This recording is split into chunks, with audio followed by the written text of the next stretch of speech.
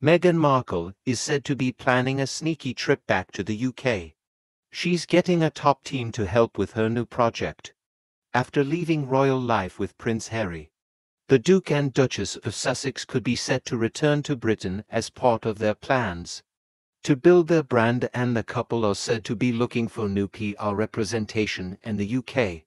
According to a royal expert, as she eyes up bringing her new American Riviera Orchard lifestyle brand from the States.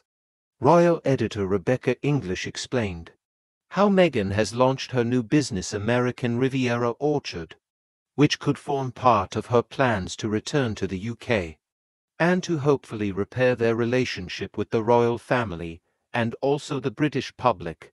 The royal editor explained, "I suspect it's also got something to do with the big plans that we're hearing about, that Meghan is going to launch this big commercial project.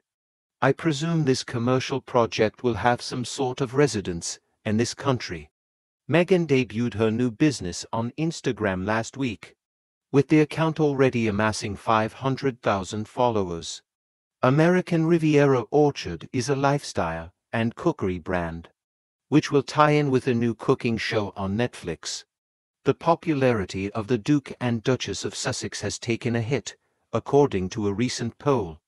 Only 11% of those surveyed named Prince Harry as their favorite royal, while Meghan only received 7% of the votes. PR expert Carla Spate has suggested that the couple should focus more on their humanitarian work and less on the tabloid gossip. She said, "Harry and Meghan need to stay away from the Hollywood limelight and avoid the British celebrity circuit. They need to focus on the kind of humanitarian work that seems to get overshadowed by all the tabloid gossip and drama that is always revolving around them." Carla also pointed out that Harry and Meghan are still very much involved in charity work, just as they would be if they were still part of the royal family. She said, "They still perform duties as if they were royals. They still promote and support a lot of charities, as they would do if they were in the firm."